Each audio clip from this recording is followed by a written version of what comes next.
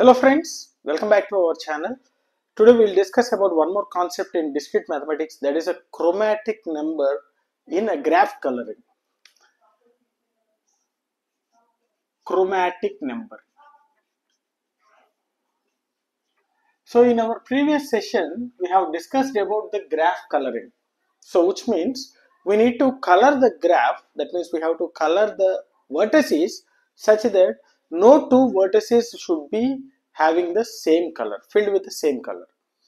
So for example, if a graph is having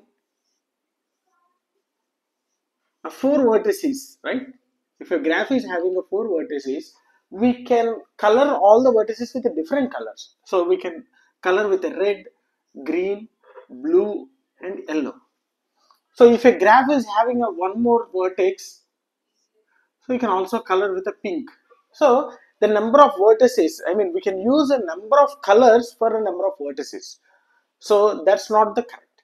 So we have to fill the vertices, or we have to color the vertices with a minimum number of colors. Okay, we should not use a multiple colors. So simply we can color the graph with a different colors for all the different vertices. That's not a correct, right? So we need to require a minimum number of colors. So minimum number of colors required to color the vertices, right, such that no two adjacent vertices should fill with the same color, and this is called as a chromatic number.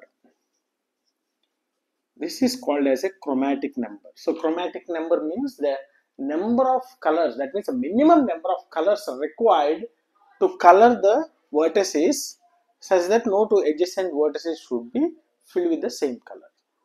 Now see, hope you understood. This is the thing. Minimum number of colors is called the chromatic number, and this is usually represented. It is usually represented as similar to x. Okay, x of g. Okay, g, where g is a graph. Where g is a graph. X of g. If the chromatic number is 2, that implies, okay, if the chromatic number is 2, that implies it requires two colors to color the vertices. So that is represented with x of 2. That means two colors are required to color the graph. Now there are few properties to find out the minimum number of colors, right, to find the graph coloring, chromatic number. So first one, if graph is a cycle graph, if a graph is a cycle graph, then chromatic number x of g, so it is represented as x of g, right, depends upon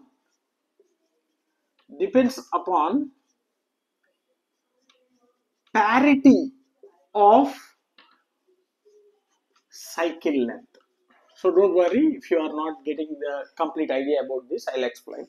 Now if a graph is a cycle graph, when we'll be calling it as a cycle graph, right? So if a graph is drawn with n vertices and n edges, that means the number of vertices and number of edges should be same, then it is called as a cycle graph. Okay, both vertices and edges are same, then we call it as a cycle graph. Now in such thing, if it is having odd parity of cycle length, then the chromatic number will be 3, and if it is having even parity of cycle length, chromatic number will be 2. Now what is this odd parity and even parity? So, for example, let us take this A, B, C. Now, check out vertices. How many vertices are there? 1, 2, 3. Edges. How many edges are there? 1, 2, and 3. So, this is a cycle graph because number of edges are 3, number of vertices are 3. Now, form a cycle here. So, A to B, B to C, C to A. Right? So, how many, what is the cycle length? 1, 2, and 3. In 3 steps, a cycle forms. So, the cycle length is equal to 3. So, which is an odd number. That we call it as an odd parity. Now, how many, what is a chromatic number of this particular graph is? Obviously 3. That means, check out this one. If A is filled with red, B and C should not be filled with red. So, I will go with a green here. If A is filled with red, C should not be filled with red. And B is filled with green, C should not be filled with red or green. So obviously we need to take another color, that is a blue. Okay. So you can see all the 3 vertices will be filled with a different colors. So minimum colors required to fill this odd parity cycle length is a 3. Okay. Now let us take one more example. Let us take one more example. Excuse me. A to B, B to C, and C to D. So once again, check here. Number of vertices 1, 2, 3, 4. Number of edges 1, 2, 3, 4. 4 edges. So obviously this will be the cycle graph. Okay. Now the cycle length. What is the cycle length? You can observe. So A to B, B to C, C to D, D to A. 1, 2, 3, 4. 4 steps. So first, second, third, and fourth. So in 4 steps, it forms a cycle length. So what is the length here? Cycle length? It is a 4, which is a even number. That means even parity. So how many colors it requires? X of G, chromatic number. 2 colors are required to fill the vertices. Now check. If if A is filled with red, B and D should not be filled with red. I will go with a green here. Now C is filled with, C adjacents are D. Excuse me. C adjacents are D and B. Here B is filled with green, C cannot be filled with green, and you can fill with red because A is filled with red, which is not adjacent to C.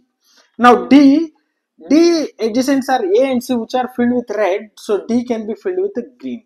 So how many minimum required? Minimum colors required, only 2 colors are required to fill this particular graph with the even parity. So you can just remember this one.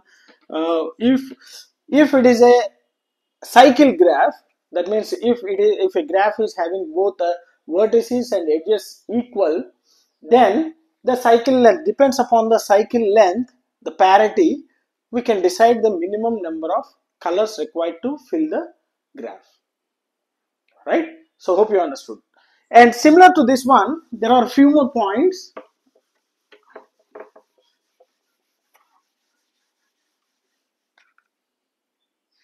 So I'll write here cycle length. Okay, next, if a graph is a complete graph,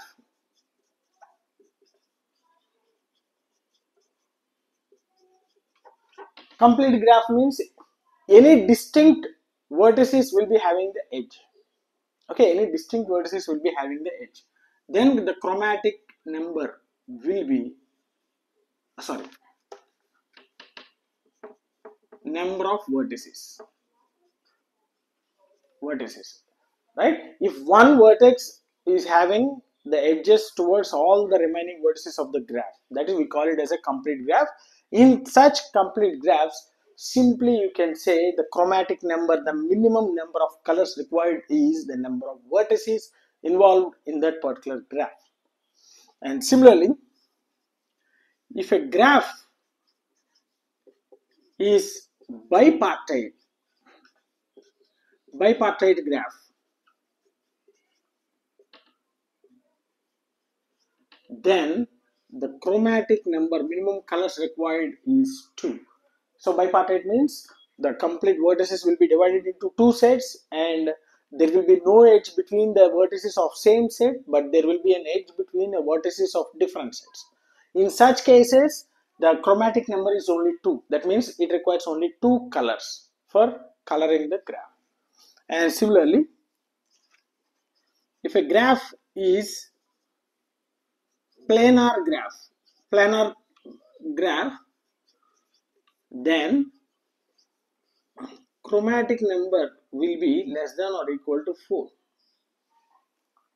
Less than or equal to 4. That means it requires not more than 4 colors for coloring the planar graph. Planar graph, we know that.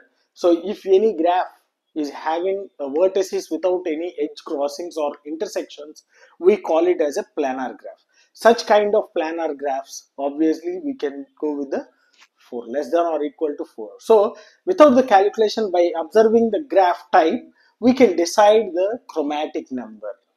Okay, so if the chromatic number is equal to 2, it is called as a bicolored graph. Bicolored graph, because it requires only 2 colors to fill the vertices. And if the chromatic number is 3, it is called 3 colored graph. 3 colored graph. Okay, similarly, if the chromatic number is n, which is called as n colored graph.